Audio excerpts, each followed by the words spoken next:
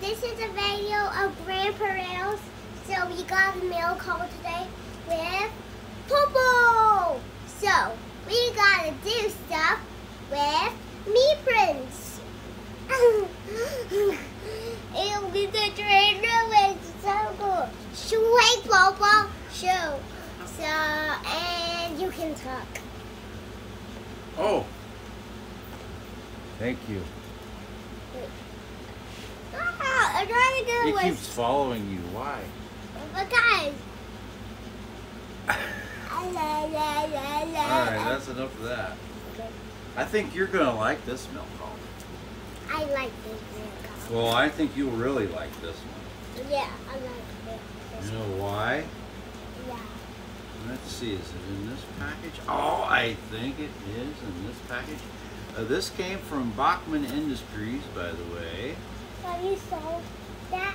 Let's see, what is in here? What do we have? We have couplers for Mavis. Now we can fix Mavis. See, I knew you would like this one. I got some extra ones. Here. So you have to be careful. I'm so happy. Yeah, right. See, I knew you would. We're gonna put those back in there.